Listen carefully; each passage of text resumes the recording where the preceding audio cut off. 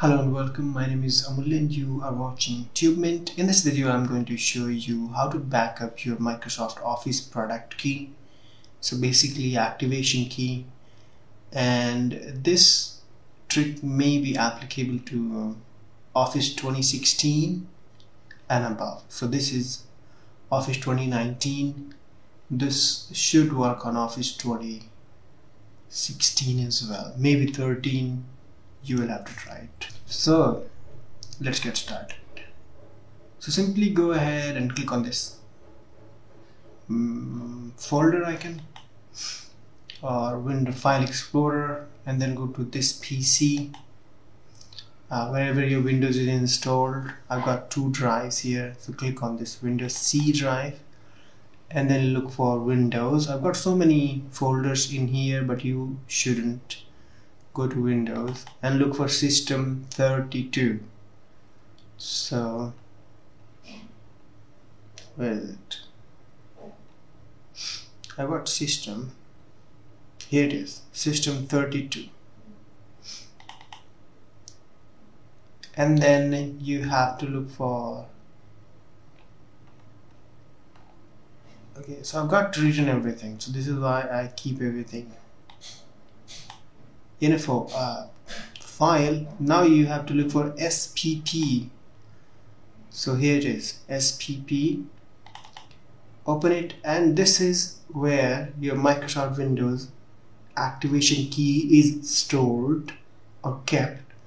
So what you need to do, simply go ahead and copy this folder,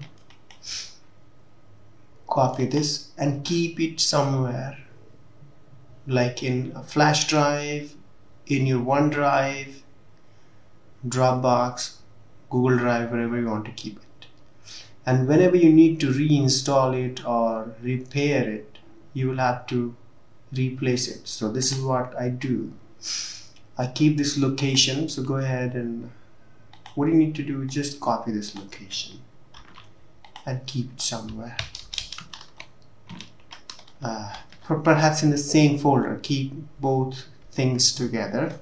So this location and this store folder, keep some in the same folder like I have done it. So go to this File Explorer. If I go to File Explorer, and you can see you've got a folder in here. So it's available on this Windows and on my flash drive and online as well. So I kept it everywhere. So here you can see I've got this backup folder created for myself, and I've got everything in here.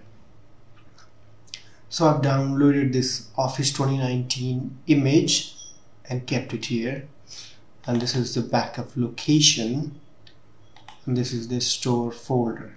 So I've got everything stored somewhere on the system, on my flash drive and online as well.